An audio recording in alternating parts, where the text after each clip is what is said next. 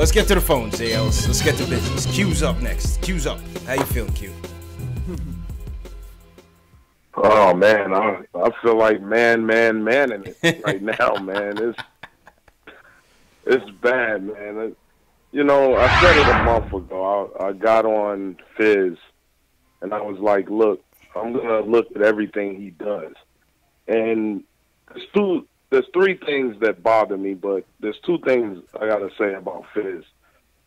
Number one, there's no accountability for these players. Boom. You know, you watch their.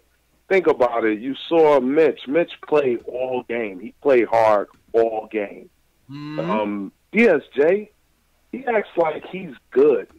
You know, he plays lazy. He moves down the court.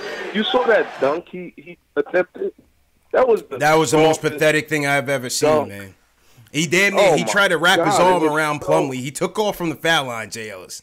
Wraps his left arm around Plumlee. He didn't even go hard, though. He didn't even go hard. When you dunk like that, you're supposed to destroy the rim. He went like a finesse dunk. And it's to the point where I realize there's really not, you could blame, there's so many people to blame. Yeah. But the huge part of this is really Fizz. Because if you look at it, he doesn't hold anybody accountable. These kids are playing like they just out there. And this defense of switching every 5 seconds is ridiculous. It's killing us. And I've never seen a defense. This ain't the 90s where you like, oh, we got to protect the paint. This is the NBA now. Everybody shoots threes. Yeah. And there's been plays, I know y'all saw it through the game, you could see 2 or 3 guys run into the paint. And I'm like, no, run to the three-point line. Get him off the line. And that is coaching at the end of the day. Hey, you heard Monte Morris said that was their game plan. That was their game plan. Be ready to bomb away from 3 because they knew the Knicks were going to crowd the paint. Yep, and they have slow. I can't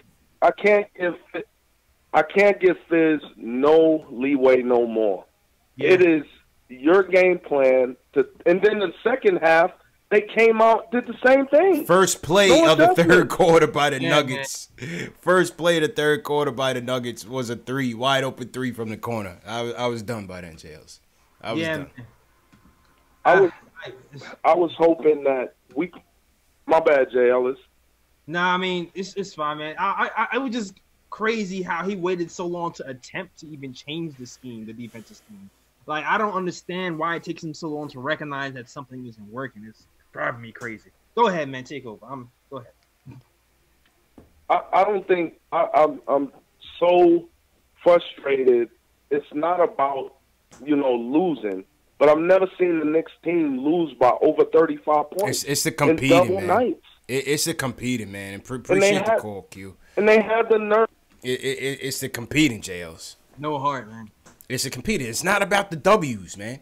It's no heart. It's not about the next coach coming in here and making this team win. It's about the adjustments.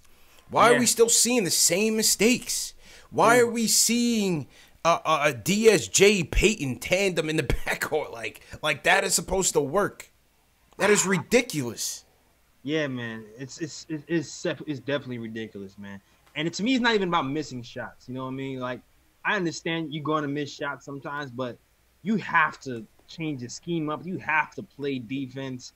You have to put in the effort. Like, you got to show some pride, and there is none. Accountability, right. Q hit on it. Accountability. Randall needs to be held accountable. DSJ needs to be held accountable. Yeah, man. How many times I see DSJ just trot to the three-point line? A lot of those wide-open corner threes were likely his fault. I'm like, yo, time out. Take him out, man. This is why I get mad. And you know what? I'm a big up Kevin Knox today.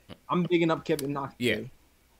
Kevin Knox had a phenomenal block, came down, shot a 3, and that's why you bench players who don't play defense.